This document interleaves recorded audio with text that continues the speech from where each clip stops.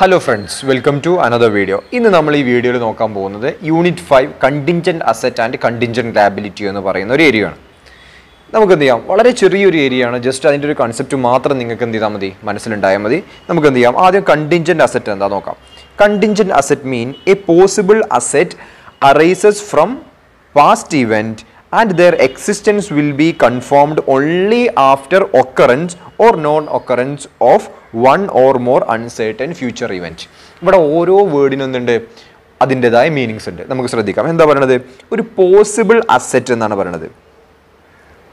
actual asset asset contingent asset arises from past event. Mumbu nadannu poyittulla oru event inde base il varan sadhyadayulla oru asset aanu. And their existence will be confirmed. Adu verule ennu confirm cheyyunnathu endane only after occurrence of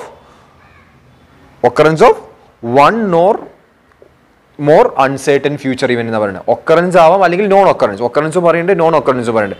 Oru uncertain future event occur cheyyukayo adalengil occur cheyyadirikkyo cheyidittundenkil adinte base il endu cheyan pattum past il nadanna oru event inde oru asset endu cheyum business il endu cheyan pattum arise cheyan pattum adu varan endu chance undu.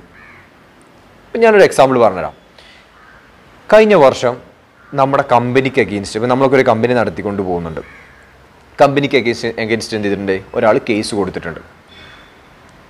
Okay, that's why we have liability case. Asset case, we have a company. We have a company that patent right to use the company. We have a court and a case. We have a company case. We have a version. So, this version we have a court case. So, we have a past event happen. മുമ്പത്തെ വർഷങ്ങളിൽ ഒരു event happen ചെയ്തിട്ടുണ്ട്. അപ്പോൾ ഈ ഇയറിൽ നമുക്ക് പറയാൻ പറ്റും നമ്മുടെ ലോയേഴ്സ് ഒക്കെ പറഞ്ഞു എന്താണ് ആ ഒരു കേസ് നമ്മൾ എന്തായാലും എന്ത് ചെയ്യാണ്ട് വിൻ ചെയ്യാനുള്ള ചാൻസസ് കൂടുതലാണെന്ന് പറഞ്ഞു. അപ്പോൾ നമുക്ക് എന്ത് ചെയ്യാണ്ട് അതിൽ നിന്നൊരു ഇൻകം വരും. നമുക്ക് കോർട്ടിൻ്റെ അടുത്ത് ഒരു കോമ്പൻസേഷൻ നമുക്ക് എന്ത് ചെയ്യാൻ പറ്റും ക്ലെയിം ചെയ്യാൻ പറ്റും. അപ്പോൾ ആ ഇൻകം വരിക എന്നാണ് ഒരു അസറ്റ് വരികയാണ്. എന്താണ് ഒരു പോസിബിൾ അസറ്റാണത്, ഒരു വരാൻ ചാൻസ് ഉള്ള ഒരു അസറ്റാണത്. ഈ അസറ്റിൻ്റെ എക്സിസ്റ്റൻസ് എപ്പോൾ മാത്രമേ കൺഫേം ചെയ്യുള്ളൂ? ആ കേസ് ജയിക്കുക എന്നുള്ള ഒരു ഇവന്റ് ഒക്കർ ചെയ്യുമ്പോൾ മാത്രമേ എന്ത് ചെയ്യുള്ളൂ അതിൻ്റെ എക്സിസ്റ്റൻസ് എന്ത് ചെയ്യുള്ളൂ കൺഫേം ചെയ്യുള്ളൂ. അതൊരു എന്താണ് കണ്ടിൻജന്റ് അസറ്റ് ആണ്. മനസ്സിലാവുണ്ടോ? ഇപ്പം മുമ്പ് നടന്ന ഒരു ഇവന്റ് നമ്മൾ എന്ത് ചെയ്തു കേസ് കൊടുത്തിട്ടുണ്ടായിരുന്നു. അതിൻ്റെ കേസിൻ്റെ പ്രൊസീഡിങ്സ് ഇപ്പോഴും നടന്നുകൊണ്ടിരിക്കുകയാണ്. ഇപ്പോൾ എന്ത് ചെയ്തിട്ടുണ്ട് നടന്നുകൊണ്ടിരിക്കുന്നുണ്ട്. ഇനി എന്ത് ചെയ്യുന്നുണ്ട് ഫ്യൂച്ചർ ഡേറ്റിൽ ആ കേസിൻ്റെ എന്താണ് ഫൈനൽ ആയിട്ടുള്ള എന്തൊരു റിസൾട്ട് വരും. കേസ് നമ്മൾ വിജയിച്ചില്ല എന്നുള്ള ആ ഒരു ഇവന്റ് ഒക്കർ ചെയ്യുക അല്ലെങ്കിൽ നോൺ ഒക്കർ ചെയ്യാതിരിക്കുക ഇതിൻ്റെ ബേസിലാണ് എന്ത് ചെയ്യുക നമുക്ക് ആ എമൗണ്ട് വരില്ല എന്നാണ് അസറ്റിൻ്റെ പോസിബിലിറ്റി എന്ത് ചെയ്യുക അറൈസ് ചെയ്യുക അല്ലെങ്കിൽ പോസിബിലിറ്റി കൺഫേം ചെയ്യാൻ പറ്റുക. ഇത്തരത്തിലുള്ള അസറ്റുകളെ നമ്മൾ എന്ത് പറയുക കണ്ടിൻജന്റ് അസറ്റുകൾ എന്ന് പറയാം. ഓക്കെ, അതുപോലെ തന്നെ നമ്മൾ എന്ത് പറയും കണ്ടിൻജന്റ് ലാബിലിറ്റി സെയിം ആണ്. നേരത്തെ അസറ്റ് ആണെങ്കിൽ അതിനെന്ത് ചെയ്യും ലാബിലിറ്റി ആണെന്നുണ്ടെങ്കിൽ അതിനെ കണ്ടിൻജന്റ് ലാബിലിറ്റി എന്ന് പറയും. ഫോർ എക്സാമ്പിൾ നമ്മൾക്കെതിരെ ആരെങ്കിലും എന്ത് ചെയ്തിട്ടുണ്ട് കേസ് കൊടുത്തിട്ടുണ്ട് മുമ്പത്തെ വർഷം, ആ കേസിൻ്റെ പ്രൊസീഡിങ്സ് നടന്നുകൊണ്ടിരിക്കുകയാണ്.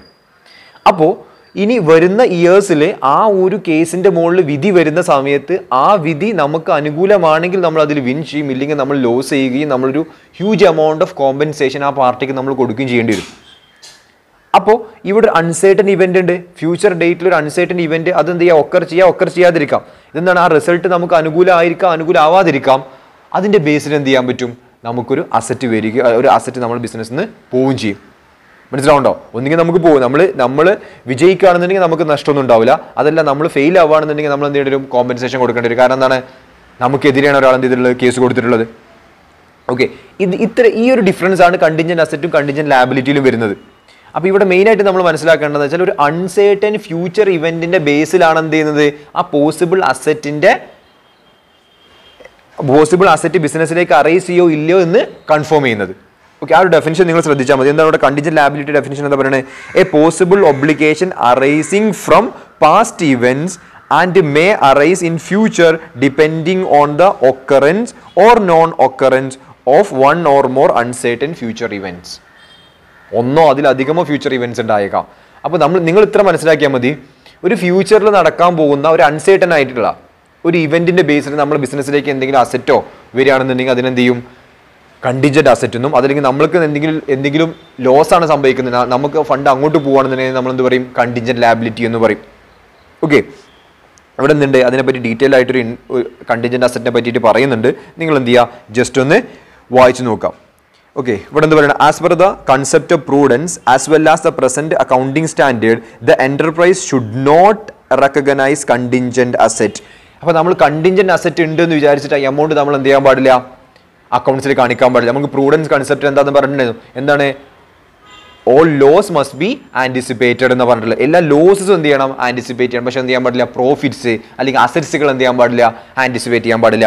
ഫ്യൂച്ചറിൽ വരാൻ പോകുന്ന അസറ്റ്സുകളെ നമ്മൾ ബുക്സ് ഓഫ് അക്കൗണ്ട്സിൽ ആന്റിസിപ്പേറ്റ് ചെയ്യാൻ പാടില്ല. പക്ഷെ ലോസസ് എന്തെങ്കിലും ഉണ്ടെങ്കിൽ നമ്മൾ എന്ത് ചെയ്യണം, ആന്റിസിപ്പേറ്റ് ചെയ്യണം. അപ്പോൾ ഇവിടെ എന്താ പറയുന്നത്, കണ്ടിൻജന്റ് അസറ്റ്സ് പ്രൂഡൻസ് കൺസെപ്റ്റിനെയും അക്കൗണ്ടിംഗ് സ്റ്റാൻഡേർഡിന്റെ ബേസിൽ എന്ത് ചെയ്യാൻ പാടില്ല, ബുക്സ് ഓഫ് അക്കൗണ്ട്സിൽ റെക്കഗ്നൈസ് ചെയ്യാൻ പാടില്ല. That means books of അക്കൗണ്ട്സിൽ contingent അസറ്റ്സുകൾ എന്ത് ചെയ്യില്ല, കാണിക്കൂല എന്നാണ് പറയുന്നത്.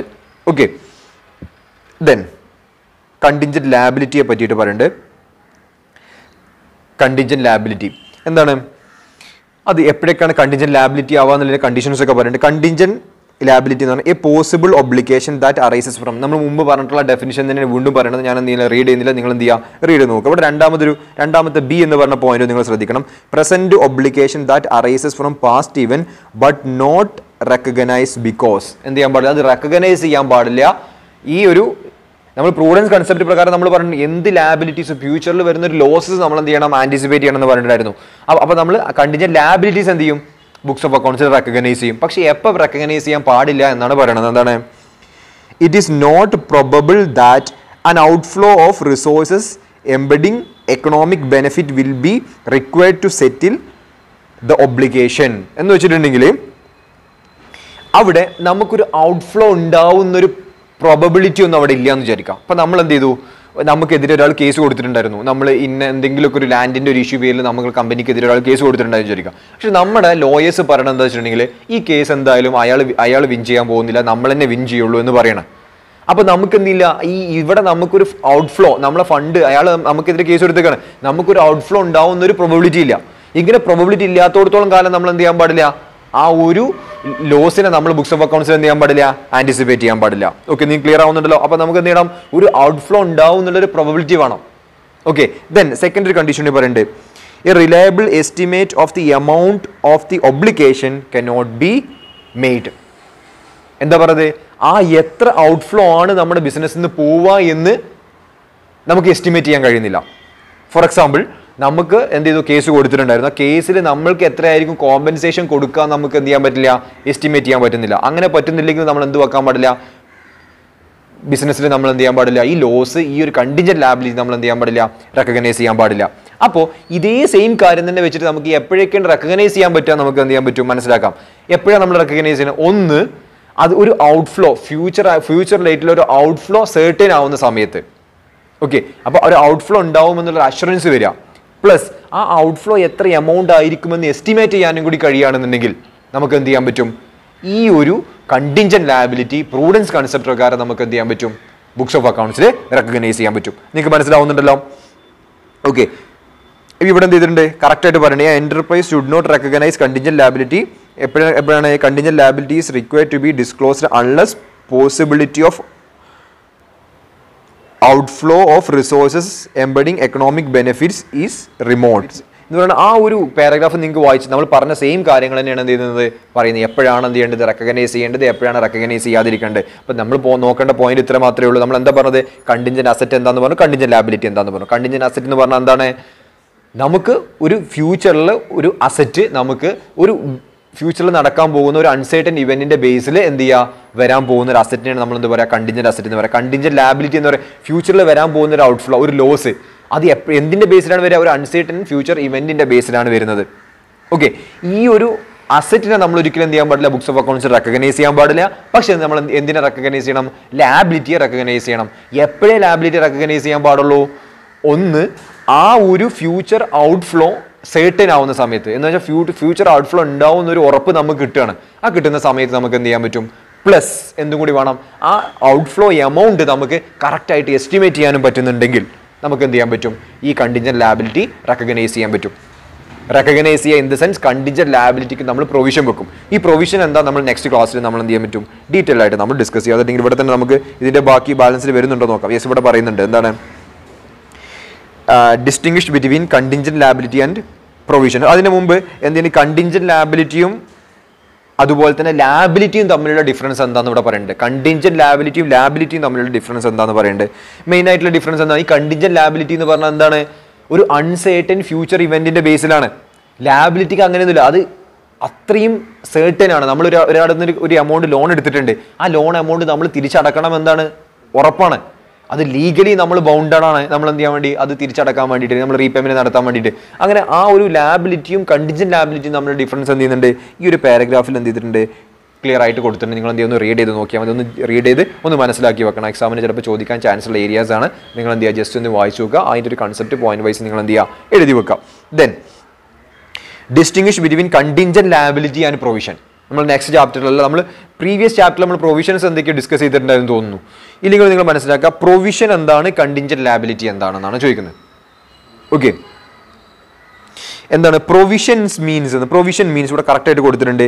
Any amount return of or retained by way of providing four depreciation, renewal or ഡിമിനുഷൻ in the value of assets or retained by way of providing for any unknown liability for which the amount cannot be determined with substantial accuracy. എന്താ പറയുന്നത്, provision എന്ന് പറഞ്ഞാൽ എന്താണ്, നമ്മൾ പ്രോഫിറ്റിൽ നിന്ന് ഒരു എമൗണ്ടിന് എന്ത് ചെയ്യാണ്, മാറ്റി വെക്കാണ്. എന്തിനൊക്കെ വേണ്ടിയിട്ടാണ് നമ്മൾ എന്ത് ചെയ്യുന്നത്, മാറ്റി വെക്കുന്നത്? ഒന്ന് ഡിപ്രീസിയേഷന് വേണ്ടിയിട്ട്, ദെൻ അനദർ വൺ റിന്യൂവൽ, അതല്ലെങ്കിൽ എന്തെങ്കിലും ഒരു അസറ്റിന്റെ നമുക്ക് റീപ്ലേസ് ചെയ്യാൻ വേണ്ടിയിട്ട് നമ്മൾ എന്ത് ചെയ്യാണ്, എമൗണ്ടിനെ നീക്കി വെക്കാണ്. അതല്ലെങ്കിൽ എന്താണ്, ഏതെങ്കിലും ഒരു അൺനോൺ ലാബിലിറ്റി നമുക്ക് എന്ത് ചെയ്യാണ്, ഫ്യൂച്ചറിൽ വരാൻ പോകുമെന്നുള്ള ഒരു നമുക്കൊരു ഏകദേശം ഒരു അഷുറൻസ് നമുക്ക് കിട്ടുകയാണ്. പക്ഷെ നമുക്ക് അതിനെ ഒരു സബ്സ്റ്റാൻഷ്യൽ അക്യുറസിയോട് കൂടി നമുക്ക് എന്ത് ചെയ്യാൻ പറ്റുന്നില്ല, നമുക്ക് അതിനെ വാല്യൂ ചെയ്യാൻ പറ്റുന്നില്ലെങ്കിൽ നമുക്ക് അതിന് എന്ത് ചെയ്യാൻ പറ്റും, പ്രൊവിഷൻസ് വെക്കാൻ പറ്റും. ഫോർ എക്സാമ്പിൾ നമുക്ക് എന്ത് ചെയ്യാം, നമുക്ക് ഇൻകം ടാക്സ് ലാബിലിറ്റീസ് വരുന്ന സമയത്ത് നമ്മൾ ഇൻകം ടാക്സ് ലാബിലിറ്റിക്ക് നമ്മൾ എന്ത് ചെയ്യാൻ പറ്റും, പ്രൊവിഷൻസ് വെക്കാൻ പറ്റും. എന്നാൽ 31 മാർച്ചിന് നമ്മൾ പ്രീവിയസ് ഇയറിലൊക്കെ നമ്മൾ എന്ത് ചെയ്യാറുണ്ട്, ഇൻകം ടാക്സ് നമ്മൾ ഫയൽ ചെയ്യാറുണ്ട്. ഈ വർഷത്തെ ഏകദേശം ഇൻകം നമുക്ക് അറിയാൻ പറ്റും. നമ്മൾ ഫൈനൽ ആയിട്ടുള്ള ഒരു കാൽക്കുലേഷൻ നടത്തിയിട്ടില്ലെങ്കിൽ പോലും നമുക്ക് ഏകദേശം ഇത്ര എമൗണ്ട് ടാക്സ് വരാമെന്ന് നമുക്ക് 31 മാർച്ചിന് തന്നെ അറിയാം. അപ്പോൾ നമുക്ക് ആ എമൗണ്ട് നമുക്ക് എന്ത് ചെയ്യാം, പ്രൊവിഷൻ വെക്കാൻ പറ്റും. ഇത്തരത്തിൽ പ്രൊവിഷൻ എന്ന് പറഞ്ഞാൽ ഇതിനൊക്കെ വേണ്ടി പ്രോഫിറ്റിൽ നിന്ന് മാറ്റി വെക്കുന്നതിന് എന്താ പറയുക, പ്രൊവിഷൻ എന്ന് പറയാം. കണ്ടിൻജന്റ് ലാബിലിറ്റി എന്ന് പറഞ്ഞാൽ അതല്ല. എന്താണ് കണ്ടിൻജന്റ് ലാബിലിറ്റി എന്ന് പറഞ്ഞാൽ, ഒരു അൺസേർട്ടൻ ഫ്യൂച്ചർ ഇവന്റിന്റെ ബേസിൽ അത് ഒക്കർ ചെയ്യാതിരിക്കുകയോ ചെയ്തിട്ടുണ്ടെങ്കിൽ നമുക്ക് എന്ത് ചെയ്യാൻ പറ്റും, ഒരു ഔട്ട്ഫ്ലോ സംഭവിക്കുകയാണെങ്കിൽ നമ്മൾ എന്താ പറയുക, കണ്ടിൻജന്റ് ലാബിലിറ്റി എന്ന് പറയാം. പ്രൊവിഷൻ അതല്ല. രണ്ടും തമ്മിൽ എന്തുണ്ട്, ഡിഫറൻസ് ഉണ്ട്. ഈ രണ്ട് ഡിഫറൻസ് ഒരു ചാർട്ടായിട്ട് ഇവിടെ തന്നെ കൊടുത്തിട്ടുണ്ട്. ഇത് നിങ്ങൾ എന്ത് ചെയ്യുക, കറക്റ്റായിട്ട് എന്ത് ചെയ്യുക, മനസ്സിലാക്കി. എന്താണ് ഫസ്റ്റ് പോയിന്റ് പറയുന്നത്, provision is A present liability of uncertain amount which can be measured reliably by using substantial degree of estimation. പക്ഷേ നമുക്ക് എന്ത് ചെയ്യാൻ പറ്റും, ഒരു സബ്സ്റ്റാൻഷ്യൽ ഡിഗ്രി ഓഫ് എസ്റ്റിമേഷൻ, നമുക്കൊരു നല്ല രീതിയിൽ എസ്റ്റിമേഷൻ ഒക്കെ നടത്തിയിട്ട് നമുക്ക് എന്ത് ചെയ്യാൻ പറ്റും, അതിൻ്റെ ഏകദേശം എമൗണ്ട് ഒക്കെ നമുക്ക് എന്ത് ചെയ്യാൻ പറ്റും, അസർട്ടൈൻ ചെയ്യാൻ പറ്റും. പക്ഷേ കണ്ടിൻജന്റ് ലാബിലിറ്റി എന്ന് പറഞ്ഞാൽ എന്താണ്, ഈ contingent liability is A possible obligation that may or may not crystallize depending on the occurrence or non-occurrence of one or more uncertain amount. അതെന്ത് ചെയ്യുക, അത് ഫ്യൂച്ചറിൽ വരാൻ പോകുന്ന one or more ഇവൻസിന്റെ Basil, uncertain ഇവൻസിന്റെ ബേസിൽ ആ ലാബിലിറ്റി എന്ത് ചെയ്യാം, ഒക്കർ ചെയ്യാം അല്ലെങ്കിൽ ഒക്കർ ചെയ്യാതിരിക്കാം. ഇത്തരത്തിലുള്ള ലാബിലിറ്റിയാണ് നമ്മൾ എന്താ പറയുക, കണ്ടിൻജന്റ് ലാബിലിറ്റി എന്ന് പറയുക. പക്ഷേ ഈ കണ്ടിൻജന്റ് ലാബിലിറ്റി നമ്മുടെ ഒരു കാര്യം പറയുന്നത്, കണ്ടിൻജന്റ് ലാബിലിറ്റി ആ എമൗണ്ട് നമുക്ക് അസർട്ടൈൻ ചെയ്യാൻ പറ്റുകയും എന്ന് പറയാം, എമൗണ്ട് മെഷർ ചെയ്യാൻ പറ്റുകയും പ്ലസ് അതിൻ്റെ ഔട്ട്ഫ്ലോ എന്താണ് ഫ്യൂച്ചറിലുണ്ട്, ഈ ഒരു ഔട്ട്ഫ്ലോ ഉണ്ടാവും എന്നുള്ള ഒരു സേർട്ടാനിറ്റി എന്ന് വെച്ചാൽ നമുക്ക് ആ ഒരു ലോസ് സംഭവിക്കുമെന്ന് നമ്മുടെ ലോയേഴ്സ് നമ്മളോട് എന്താണ് പറയാണ്, ഒരു അഷുറൻസ് നമുക്ക് തരാണ്. ഇങ്ങനെ സംഭവിച്ചിട്ടുണ്ടെങ്കിൽ നമുക്ക് എന്ത് ചെയ്യാൻ പറ്റും, അതിനെ നമ്മൾ റെക്കഗ്നൈസ് ചെയ്യും. ആ റെക്കഗ്നൈസ് ചെയ്യാൻ മീൻസ് പ്രൊവിഷൻ വെക്കുക, അതിന് നമുക്ക് പ്രൊവിഷൻ വെക്കാൻ പറ്റും. ഓക്കെ, അപ്പോൾ ആ കണ്ടിൻജന്റ് ലാബിലിറ്റിയെ നമുക്ക് എന്ത് ചെയ്യാൻ പറ്റും, പ്രൊവിഷൻ വെക്കാൻ പറ്റും. എപ്പോഴാണ് പ്രൊവിഷൻ വെക്കാൻ പറ്റുക? ഈ പ്രൊവിഷന്റെ ഈ ക്രൈറ്റീരിയാസ് ഒക്കെ വരണം. എന്താണ്? ഒന്നെന്ത് ചെയ്യാൻ പറ്റും? ആ amount substantial degree of estimation ഇല്ല എന്നുണ്ടെങ്കിൽ ഒരു ഏകദേശം ഒരു അപ്രോക്സിമേറ്റ് എസ്റ്റിമേഷൻ നമുക്ക് എന്ത് ചെയ്യാൻ പറ്റേണ്ടി വരും? ഇടാൻ പറ്റേണ്ടി വരും. പ്ലസ് നമുക്ക് എന്ത് ചെയ്യണം? ഒരു ഫ്യൂച്ചർ ഔട്ട്ഫ്ലോ ഉണ്ടാവും എന്നുള്ള ഒരു സെർട്ടൻ ആയിട്ടുള്ള ഒരു എവിഡൻസ്, ഒരു അഷുറൻസ് നമുക്ക് എന്ത് ചെയ്യണം? കിട്ടണം. ഈ രണ്ടും കിട്ടിയിട്ടുണ്ടെങ്കിൽ കണ്ടിൻജന്റ് ലയബിലിറ്റിയെ നമ്മൾ എന്താക്കി മാറ്റും? പ്രൊവിഷൻ ആക്കി മാറ്റും. പ്രൊവിഷൻ നമ്മൾ പ്രോഫിറ്റ് എന്ത് ചെയ്യാൻ പറ്റും? ആ ലോസ് മീറ്റ് ചെയ്യാൻ വേണ്ടി നമ്മൾ എന്ത് ചെയ്യും? പ്രൊവിഷൻ വെക്കും, നീക്കി വെക്കും. ഓക്കെ ആണല്ലോ. അപ്പോൾ ഇപ്പം നിങ്ങൾ കണ്ടിൻജന്റ് ലയബിലിറ്റി എന്ന് പറഞ്ഞാൽ റെക്കഗ്നിഷൻ്റെ ആ ഒരു സ്റ്റേജിലേക്ക് നിങ്ങൾ മനസ്സിലാക്കരുത്. അങ്ങനെ ഒരു അൺസേർട്ടൺ ആയിട്ട് നിൽക്കുന്ന സമയത്ത് ഇത് തമ്മിലുള്ള ഡിഫറൻസ് ആണ്. അപ്പോഴത് കണ്ടിൻജന്റ് ലയബിലിറ്റി ആവുള്ളൂ. കണ്ടിൻജന്റ് ലയബിലിറ്റി അൺസേർട്ടനായിട്ട് മാറ്റി ഒരു അഷുറൻസ് വരികയാണെന്നുണ്ടെങ്കിൽ അത് എവിടേക്ക് മാറും? പ്രൊവിഷനിലേക്ക് വരും. ഓക്കെ. അതുപോലെ തന്നെ എന്താണ് ഈ provision meet recognition criteria? Provision എന്ത് ചെയ്യും? റെക്കഗ്നിഷൻ ക്രൈറ്റീരിയാസ് ഒക്കെ മീറ്റ് ചെയ്യും. എന്താണ് നമ്മൾ നേരത്തെ പറഞ്ഞ ക്രൈറ്റീരിയാസ് ഉണ്ടല്ലോ, ആ ക്രൈറ്റീരിയ മീറ്റ് ചെയ്യും. പക്ഷേ എന്ത് ചെയ്യില്ല? ഈ കണ്ടിൻജന്റ് ലയബിലിറ്റി ഒരിക്കലും എന്ത് ചെയ്യില്ല? റെക്കഗ്നിഷൻ ക്രൈറ്റീരിയ മീറ്റ് ചെയ്യില്ല എന്നാണ് പറയുന്നത്. ഓക്കെ. ഇതിൽ എന്ത് ചെയ്യുന്നുണ്ട്? കുറച്ച് ഡിഫറൻസുകളൊക്കെ ഡിസ്കസ് ചെയ്യുന്നുണ്ട്. നിങ്ങൾ ജസ്റ്റ് ഒന്ന് എന്ത് ചെയ്യുക? ഒന്ന് റീഡ് ചെയ്ത് നോക്കുക. റീഡ് ചെയ്ത് നോക്കിയിട്ടുണ്ടെങ്കിൽ എന്ത് ചെയ്യാൻ പറ്റും? നിങ്ങൾക്ക് മനസ്സിലാക്കാൻ പറ്റും. ഈ ചാപ്റ്റർ എന്ത് ചെയ്യുക? ജസ്റ്റ് ഒരു ഓവറോൾ ഐഡിയ നിങ്ങളിലേക്ക് തരിക എന്നുള്ള ഒരു ഉദ്ദേശത്തോടു കൂടിയാണ് നമ്മൾ ഈ ഒരു വീഡിയോ ചെയ്തിട്ടുള്ളത്. അപ്പോൾ നിങ്ങൾ എന്ത് ചെയ്യുക? ഈ ഒരു ചാപ്റ്ററിൻ്റെ എല്ലാ ഏരിയാസും നിങ്ങളൊന്ന് വായിച്ച് നോക്കുക. ഇതിൽ ഈ ഒരു ടേബിൾ ഉണ്ടല്ലോ, difference between provisions and contingent liability, അതുപോലെ തന്നെ difference between liability and contingent liability. ഈ ഒരു ഡിഫറൻസ് നിങ്ങൾ എന്ത് ചെയ്യണം? ഒന്ന് നോട്ട് ചെയ്ത് വെക്കണം. എക്സാമിന് ഡിഫറൻസ് ആയിട്ട് തന്നെ ചോദിക്കാറുണ്ട്. ഓക്കെ. നിങ്ങൾക്ക് ഫസ്റ്റ് ഭാഗത്തിൽ തന്നെ ഡിഫറൻസ് ആയിട്ട് ചോദിക്കാറുണ്ട്, തിയറി ഏരിയ എന്ന് ചോദിക്കാറുണ്ട്. അപ്പോൾ എന്ത് ചെയ്യുക? ഈ ഏരിയാസ് നിങ്ങൾ എന്ത് ചെയ്യുക? ഒന്ന് നോട്ട് ചെയ്ത് വെക്കണം. ഞാൻ മാർക്ക് ചെയ്ത 2 ഏരിയാസ് ഉണ്ട്, ഒന്ന് നോട്ട് ചെയ്ത് വെക്കണം. അതുപോലെ തന്നെ നമ്മൾ ഫസ്റ്റിൽ ഡിസ്കസ് ചെയ്ത ഈ ഒരു 2 ഡെഫിനിഷൻസും. ഓക്കെ. ഈ ഒരു ഡെഫിനിഷനും പിന്നെ ഇതിൽ ഏറ്റവും ഇമ്പോർട്ടൻ്റ് ആയിട്ടുള്ള ഒരു ഏരിയ എന്ന് പറഞ്ഞിട്ടുണ്ടെങ്കിൽ എപ്പോഴാണ് നമ്മൾ റെക്കഗ്നൈസ് ചെയ്യേണ്ടത്? ഈ ഒരു ഏരിയ ഇത് ഇവിടെ തന്നെ ഈ ഒരു പാരഗ്രാഫിൽ എന്ത് ചെയ്യുന്നുണ്ട്? ഈ ഒരു പാരഗ്രാഫ് നിങ്ങൾക്ക് വായിച്ചിട്ടുണ്ടെങ്കിൽ നിങ്ങൾക്ക് എന്ത് ചെയ്യാൻ പറ്റും? കറക്റ്റായിട്ട് നിങ്ങൾക്ക് എപ്പോഴാണ് റെക്കഗ്നൈസ് ചെയ്യേണ്ടത് നിങ്ങൾക്ക് മനസ്സിലാവും. ഓക്കെ. ഇത്രയും ഏരിയാസ് നിങ്ങൾ എന്ത് ചെയ്യുക? ജസ്റ്റ് ഒന്ന് നിങ്ങളുടെ നോട്ടിലേക്ക് നോക്കിയിട്ടുണ്ടെങ്കിൽ നിങ്ങൾക്ക് ഈ ഒരു ഏരിയ നിങ്ങൾക്ക് മനസ്സിലാവും. നമുക്ക് എന്ത് ചെയ്യാം? മറ്റൊരു വീഡിയോയുമായിട്ട് നമുക്ക് എന്ത് ചെയ്യാം? അടുത്ത ക്ലാസ്സിൽ കാണാം. താങ്ക്